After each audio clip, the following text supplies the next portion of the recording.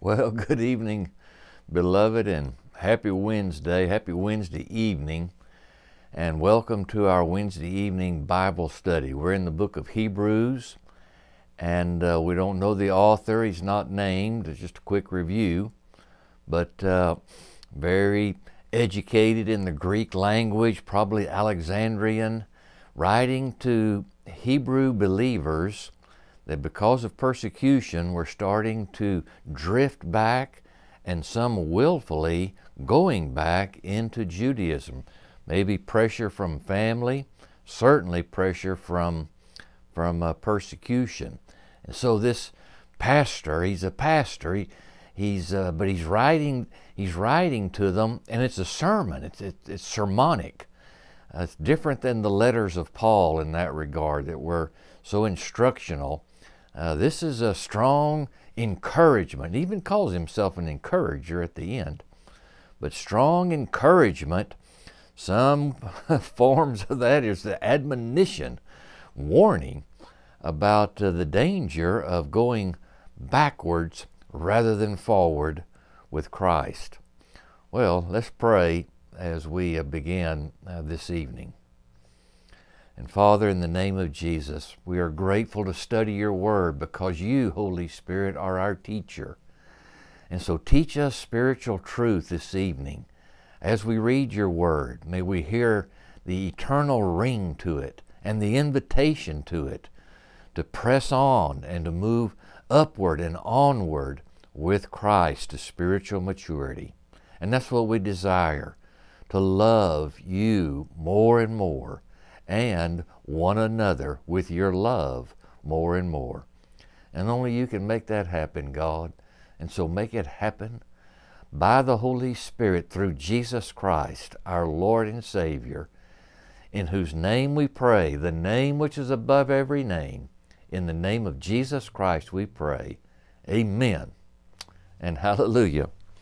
Well, we left off last week in chapter 5. Let's back up to verse 5, because he's talking about the two qualifications for the high priest. And one was a full identity with the people, and the second one, he had to be appointed by God. And so how Christ is our high priest. He says, so also Christ did not exalt, this is verse 5, chapter 5, verse 5, so also Christ did not exalt himself to be made a high priest, but was appointed by him who said to him, you are my son, today I've begotten you. As he also says in another place, you are a priest forever, after the order of Melchizedek. Now, that's where we left off last week. Now, two things very important. The quote from Psalm 2, you are my son, today I have begotten you, and Psalm 110, the great psalm that Jesus referred to when he was asking the religious leaders who David was talking about when he said, the Lord, Yahweh said to my Lord, the messianic, the coming Messiah, you are a priest forever after the order of Melchizedek. And so we have two things that are happening here. Psalm 2 talking about the great king that God has chosen to be his king, and high priest after the order of Melchizedek. This is what is placing Jesus in a much greater high priest role than Aaron ever was, and that David, the king, ever was. David was not a priest. He wanted to be one, but he was not one. He was the political leader, and the high priest was the spiritual leader. And here in Jesus Christ, we see them both combined. Now, he's going to talk some more about Melchizedek, but there's going to be another one of these parentheses in here, as we'll see right now. Verse 7 is where we pick up tonight. In the days of his flesh, Jesus offered up prayers and supplication with loud cries and tears to him who was able to save him from death, and he was heard because of his reverence. Okay, let's just take that one verse right there. What is this in reference? This is in reference to the Garden of Gethsemane and the intense stress and suffering that Jesus began to experience in the garden on the night he was betrayed, so much so that his sweat became like great drops of blood. He began bleeding just from the pressure. And of course, the Garden of Gethsemane was a olive press that where Jesus prayed, and it was so intense. Jesus prayed, "Let this cup pass. Nevertheless, not what I will, but your will be done." And of course, he's making reference here to the identity of Jesus with us in our suffering. And remember, writing to Hebrew believers coming out of Judaism, but because of persecution, because of suffering, they were being tempted to go back into Judaism and renounce their confession, to deny their faith in Christ and just hold fast to their Jewish roots. Well, he says, he offered up prayers and supplication, loud cries, to him who is able to save him from death. Now, of course, that's a phrase that we have to ask ourselves. He went on the next day on Friday and died. And so what was the author saying? That he was crying out to him who was able to save him from death. Now, one interpretation of that was that Jesus felt like he was dying right there. That the suffering was so intense, the pressure was so intense of the coming of the full separation from the Father because of sin. He would bear the sin of the whole world, and the wages of sin is death, and death separated from God. And the Son, eternal Son of God, had never experienced that. And the very thought of it was, some interpreters say, was killing him. And so what his prayer was in the Garden of Gethsemane was strength to make it to the cross the next day, that he would be delivered from death at that moment because it was bearing down on him so hard.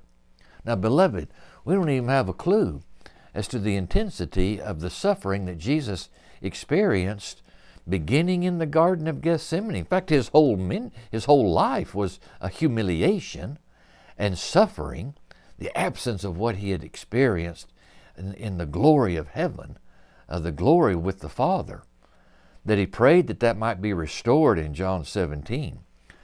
But listen, y'all, as much as we could say about it, we still don't even come close to it.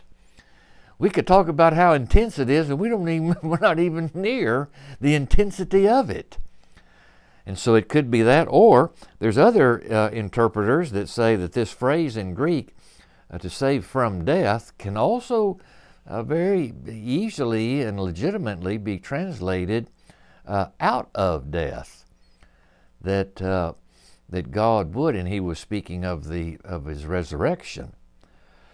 But either way, Jesus was heard because of his purity, because of his complete purity and fellowship with the Father. And this is also important, because remember who he's writing to, and we can identify it sometime or another in our lives going through suffering, that we also cry out with intense agony, "Deliver me, Lord. Nevertheless, not my will, but your will be done."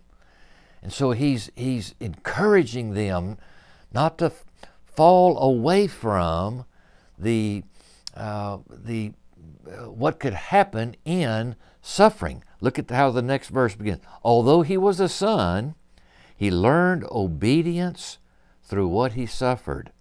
and being made perfect, he became the source of eternal salvation to all who obey him, being designated by God a high priest after the order of Melchizedek. He picks that back up.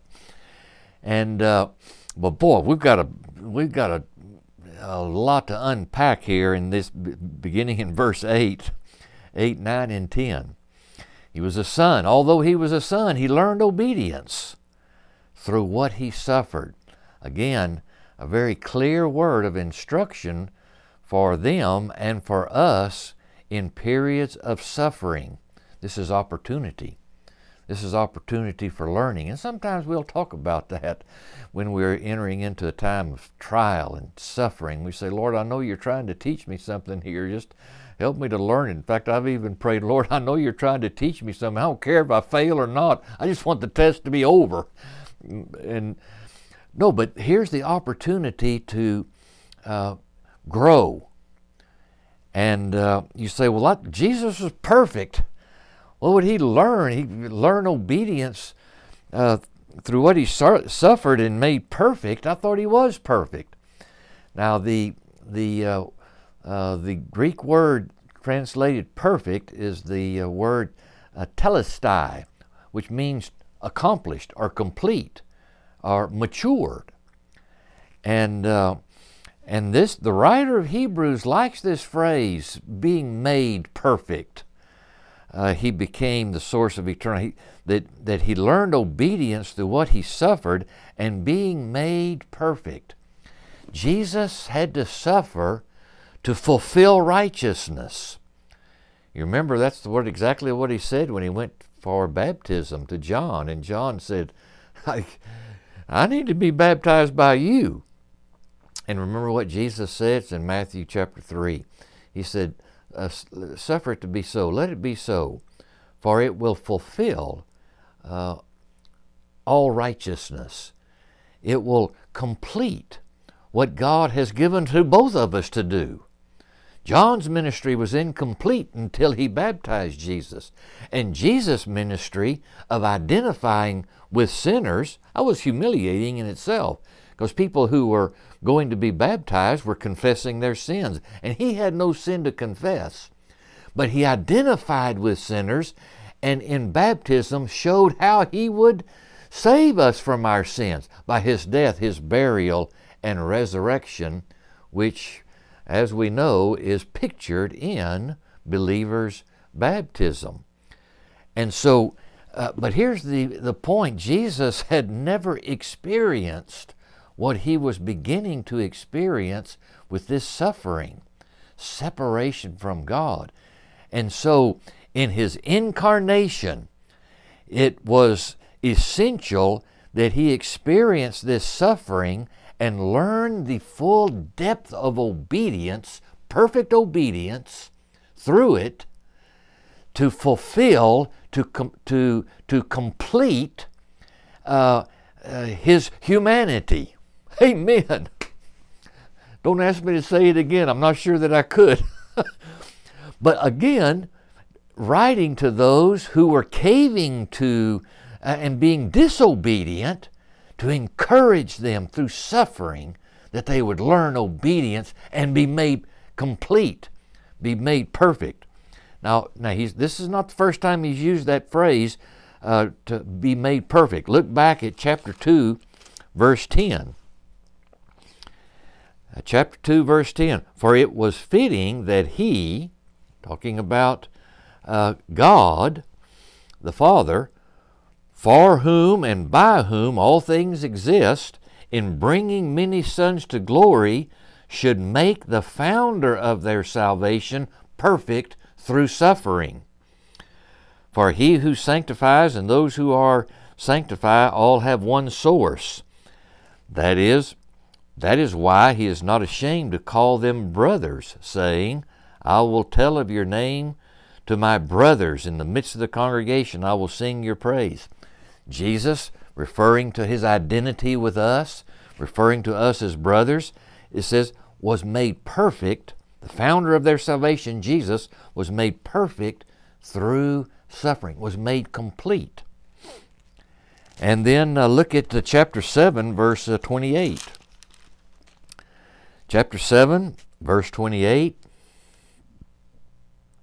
For the law appoints men in their weakness as high priests, but the word of the oath, which came later than the law, appoints a son who has been made perfect forever, made complete. Look at chapter 7. Look at chapter 10, verse 1. Chapter 10, verse 1. For since the law has but a shadow of good things to come instead of the true form of the realities, it can never, by the same sacrifices that are continually offered every year, make perfect those who draw near.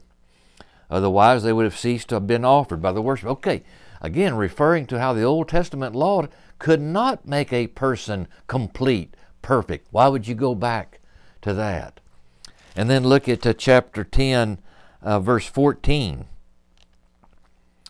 Chapter 10, verse 14. For by a single offering he has perfected for all time those who are being sanctified. Jesus has made us complete. Because of what he accomplished, he offers that to us, that we might be made complete. And then, of course, Hebrews chapter 11, the last verse, the great chapter on faith, the Old Testament saints. Verse 39, and all these, though commended, that means they were awarded righteousness, they had the testimony of God that they were righteous, all these, though commended through their faith, did not receive what was promised, since God had provided something better for us, that apart from us, they should not be made complete, perfect. In other words, they had to wait for the coming of Christ for their perfection. They were awarded righteousness by faith, but still looked forward to the one who would accomplish the full perfection, the full salvation, and offer it to them. They waited for it. And he's telling us to also wait for it. Don't go back. Let's look forward to the return of Jesus. And then one more for us. Look at chapter 12, verse 23. Talking about verse 22. But you have come to Mount Zion and to the city of the living God, to the heavenly Jerusalem, to innumerable angels in festal gathering, and to the assembly of the firstborn who are enrolled in heaven, and to God, the judge of all, and to the spirits of the righteous made perfect, and to Jesus, the mediator of the new covenant. Okay, so he uses this phrase again and again to talk about being made perfect, being made complete, to encourage, to go on to that, to move forward and not to move back. Okay, verse 8, back to chapter 5, verse 8. We're still unpacking these three huge verses of 8, 9, and 10. And being made perfect, he became the source of eternal salvation to all who obey him. Now, obey him. There's that encouragement, since Jesus obeyed the Father and was made perfect, that we too should follow his example, that we too should be obedient to him, to Christ, so that we too may be made perfect and be made complete. Now, I want to talk just a minute about this phrase, eternal salvation, because the writer of Hebrews, he likes to turn this phrase in different ways. The eternal salvation. Look at chapter 9, verse 12. We'll run into it again. Chapter 9, verse 12. He says, he entered once, talking about Christ, he entered once for all into the holy places, not by means of the blood of goats and calves, but by means of his own blood, thus securing an eternal redemption. That's pretty much the same as eternal salvation, but we're talking about salvation like deliverance from, and redemption being purchased back, being accepted back and given a second chance. And then take a look at in verse 15, chapter 9, verse 15. Therefore he is the mediator of a new covenant, so that those who are called may receive the promised eternal inheritance, since a death has occurred that redeems them from the transgressions committed under the first covenant. And then in chapter 13, verse 20, he talks about the eternal covenant. That's in that great blessing. Now may the God of peace, who brought up again from the dead our Lord Jesus, the great shepherd of the sheep, by the blood of the eternal covenant, make you complete. And we'll pick that up whenever we reach chapter 13, verse 20. Okay, so back to these three great themes that Jesus learned obedience through what he suffered, and so will we if we obey him. And who was made perfect, who was made complete in his suffering. And he is, there again, our high priest with the order of Melchizedek. Now this is the second time that he has mentioned the name Melchizedek, and we've already said, who is this strange figure in the Old Testament? Means much more to believers, Christians, than it did to the Jews. In fact, in Judaism, he was kind of pushed aside, only mentioned twice, and not in a very good light, actually, because for the Jews, because in Genesis chapter 14, first place he's mentioned, he first blesses Abraham and then God, and the Jews said that's backwards.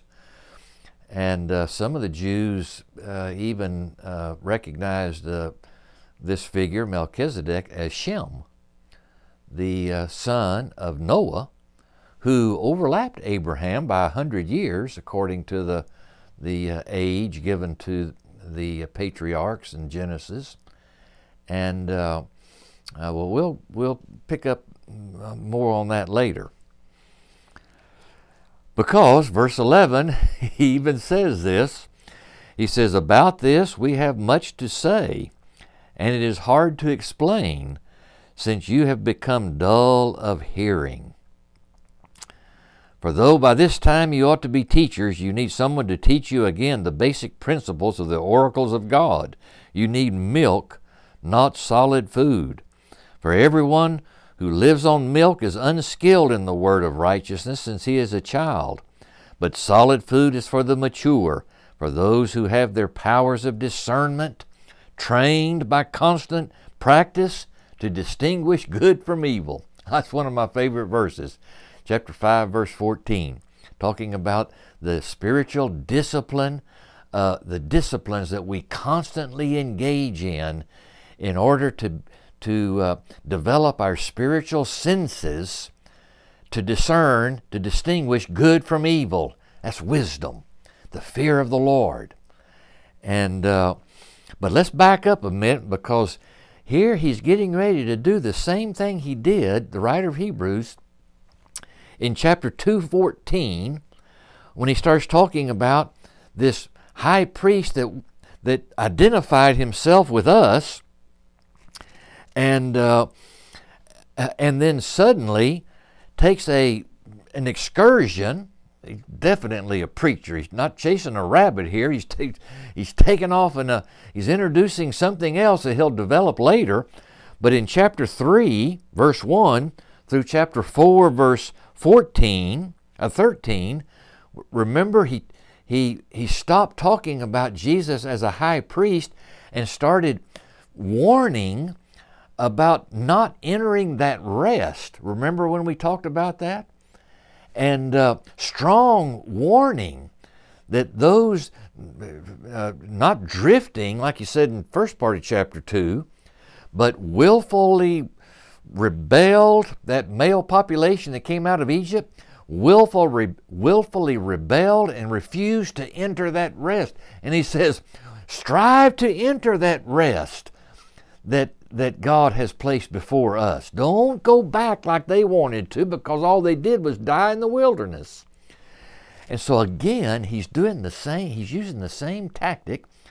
He introduces the Jesus as the priest ordained by God, appointed after the order of Melchizedek, that he'll fully develop in chapter 7. But before he does, he goes into another one of these strong warnings of chapter 6. He says, and before we go there, he says we want to talk about this some more, but it's kind of hard to explain, especially to people who've become dull of hearing. Now that phrase "dull of hearing" is used in the Greek translation of the Old Testament, the Septuagint and Proverbs, to talk about the lazy man, the slothful man, dull of hearing, hard of hearing, refusing to hear. And the reason is because, well, this is hard. Give me a headache, crying out loud. I don't understand this. Go slower. Don't preach so long, or whatever. My attention span is too short. That's a sign of immaturity. And we've got to develop our attention span to the spiritual things. Amen. And to go on to the deeper things. But he says, you ought to already be there. He says, you ought to be teaching these things. And yet, you're still stuck on the basic principles, the very foundation things of the oracles of God. In other words, the Jews had already been given the foundation of Judaism, the Old Testament law. And so these Hebrew believers should be the teachers, since they had already been schooled in the fullness of what was incomplete in the law. They had the foundation. And so they should be teachers. But he says, but you're still choking on milk. And how are you going to manage the solid food that is for the mature? Now, of course, this phrase, Paul uses it in 1 Corinthians 3, talking about the Corinthians being carnal and having only been able to handle milk because they were still carnal. They were still flesh of the flesh. They had not grown spiritually. Simon Peter uses this in his letter, 1 Peter chapter 2, to new believers, and not comparing it to solid food, but to say, oh, you desire that pure spiritual milk of the Word whereby you grow. But again, Peter is talking in his letter to new believers, to babies. And of course, the letter of 1 Peter, as many scholars, commentators talk about being a teaching before baptism, as he will talk about in that letter. And so it was to new believers, hadn't even been baptized yet, but beginning to be taught from 1 Peter. Well, we're not studying 1 Peter, we're studying Hebrews. And he says that, comparing it to solid food, he says you should already be chewing the solid meat of the Word, but you're choking on milk. And he says, there's something better for you. Therefore, he says, let us leave the elementary doctrine of Christ and go on to maturity, not laying again the foundation of repentance from dead works and of faith toward God and of instruction about washings and laying on of hands and the resurrection of the dead and eternal judgment. And this we will do if God permits. Oh, let's just got to stop right there. I don't know if we can even finish it with a few minutes that we have left. Maybe we should wait till next week. No, I'll review some next week. Let's go ahead and touch on it now. So instead of saying to them, all right, we can't go to solid food. We're going to have to stay with milk for a while since you can't handle solid food. Instead, he says, no, let us go on to maturity. He won't let them go back, beloved. He won't let them go back. He says, I'm taking a chance here. I'm going to lose some of you along the way because you're dull of hearing and you may choke. If you're choking on milk, you're going to really choke on solid food, but we're going to take that chance. We're not going back. Let's go on. In fact, the phrase is we're going to be carried on. The Holy Spirit wants us to go on. And so He's going to carry us on. We've got to leave the foundational, elementary doctrines of Christ. Now, He named 6 things, 3 pairs. If I were to ask you, what are the elementary doctrines of Christ? I'm not sure you would name these 6. Probably not. We may talk about repentance and faith as an elementary doctrine, or we may talk about the full humanity and the full deity of Jesus Christ as an elementary doctrine. Salvation by faith is an elementary doctrine, but he names 3 pairs, obvious pairs: repentance from dead works and faith toward God, instructions about washings, and that word is the word baptismo, that we get our word baptism. It's plural, of immersions, of baptisms, and laying on of hands, and resurrection of the dead, and an eternal judgment. These were Jewish. These 6 things, these 3 pairs, were like the high water mark of Judaism, which is the elementary doctrine of Christianity. The highest ethical teaching of the Old Testament law, as he summarizes with these 3 pairs: repentance from dead works and faith toward God. That's Old Testament. That's Abraham obtaining righteousness by believing in God. And Phinehas, the son of Eleazar, grandson of Aaron, who was given righteousness because of his zeal in executing that Jewish man and Moabite adulteress there in Numbers. Well, so, but he says, but that's in the Old Testament. And of washings and laying on of hands, that had to do with the sacrifices.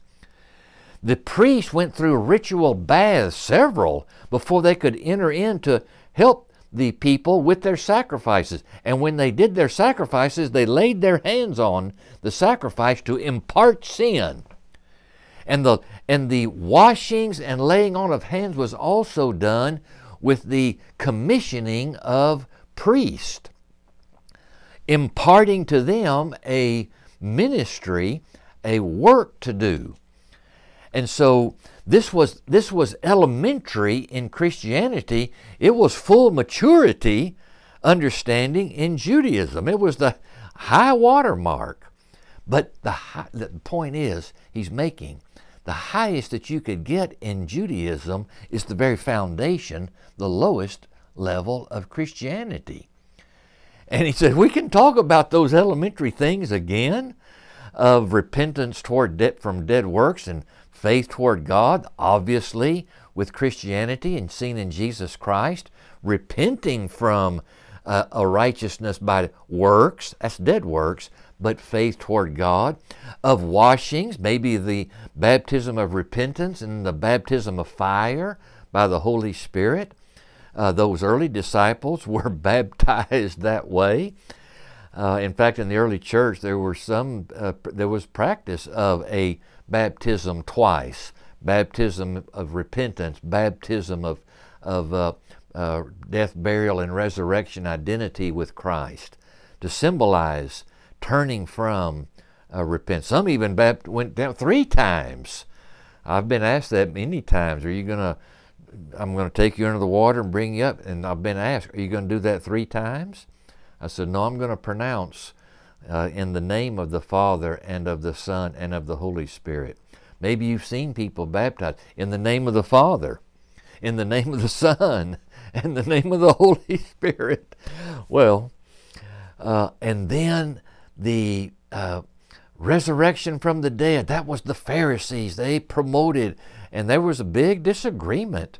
But the Pharisees were the most righteous ones of Judaism, and they believed in the resurrection of the dead and eternal judgment.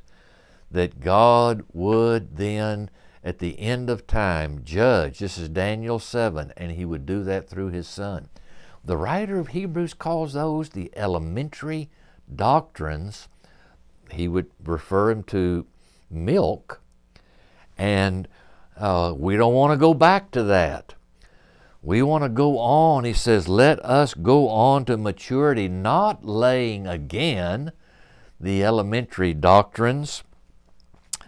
But he even says in verse 3, but if we need to, we will, if God permits it, if we have to. All right, beloved, I'm out of time, but we've got to apply this to ourselves. We've got to encourage one another.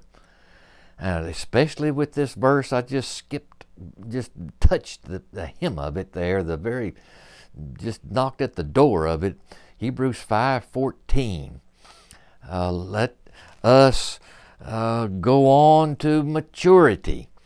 Let us, solid food is for the mature, for those that have their spiritual senses trained by constant use to discern good from evil. That's wisdom.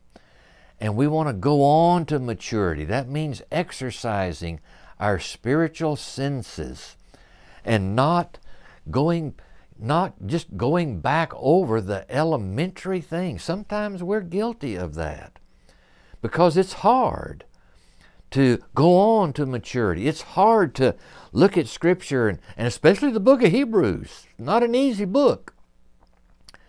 And we read that and we say, I don't get that. And our temptation is, well, we'll just come back to it later, some other time. No, we cannot. We've got to dig and question and pray and memorize and meditate those verses that we don't understand, so that we can ask God to reveal the eternal truth and to grow in spiritual maturity. You know, these last 8 months have been a trial, have been difficult, and it's really challenged us because we have not been able to enjoy the routine of our fellowship with one another, and we have missed one another. There's no question of that.